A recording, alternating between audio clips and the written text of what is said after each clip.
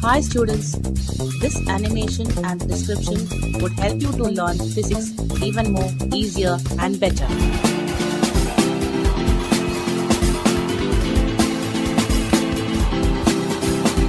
So please do watch it and enjoy learning physics.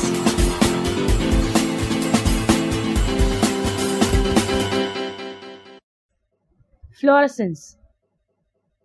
When an atomic or molecular system is excited into higher energy state by absorption of energy, it returns back to lower energy state in a time less than 10 raised to minus 5 seconds, and the system is found to glow brightly by emitting radiation of longer wavelength.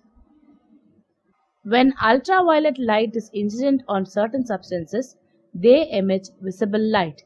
It may be noted that fluorescence exists as long as the fluorescing substance remains exposed to incident ultraviolet light, and re-emission of light stops as soon as incident light is cut off.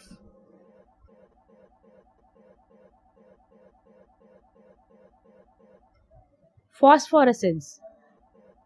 There are some substances in which the molecules are excited by the absorption of incident ultraviolet light, and they do not return immediately to their original state. The emission of light continues even after the exciting radiation is removed.